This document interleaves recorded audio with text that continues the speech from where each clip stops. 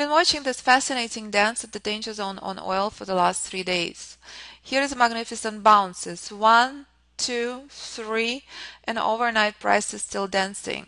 These are very, very insignificant bullish formations, and sellers are quite tired. So will this fluff finally finish and sellers will show up with vengeance? I mean, this is very unimpressive. This is very boring structure. One of the two things has to happen for this correction to end. Either sellers have to finally blast through these levels and the selling pressure will pick up with magnificent power, or the buyers have to show up with mucho power.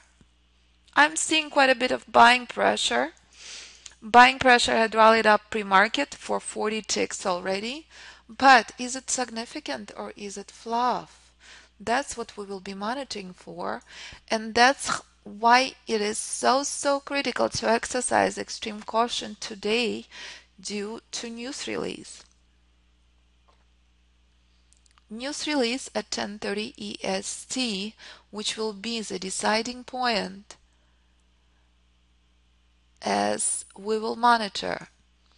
If the buyers will show up with vengeance, that would be quite a lovely rally if we don't have enough oil supply. Or this fluff, which is correction after correction after correction, will finally finish. Let's keep our fingers crossed and let's hope that's exactly what will happen on oil today, 1 hour from now. Because this very choppy structure, the only good thing here happens currently is buyers will pick up this team.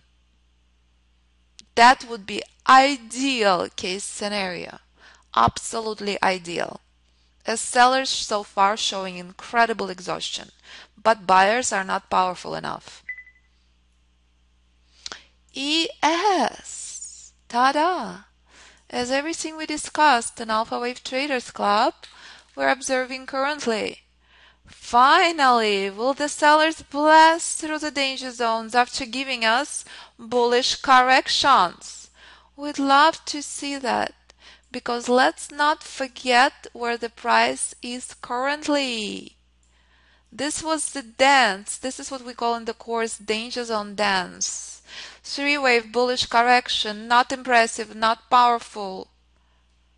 But we know better not to enter anywhere near this level. Will price finally break through? ES still has plenty of space to the downside, but this is a reminder. Two things happen when danger zone is reached. Either an opposite trend correction or opposite trend reversal. Sellers are still domineering on S&P 500 future, but you are seeing the significance of these levels. Buyers had been dancing, but we don't have significant buying pressure. So across the board, both ES and oil at the same levels. And this is very critical. Is this bullish corrective fluff over and sellers will finally blast through these levels with vengeance? Or will finally buyers show up? This is a reminder how critical danger zone levels are, how essential it is to know and to monitor for formations, as we love seeing powerful reversals at these levels.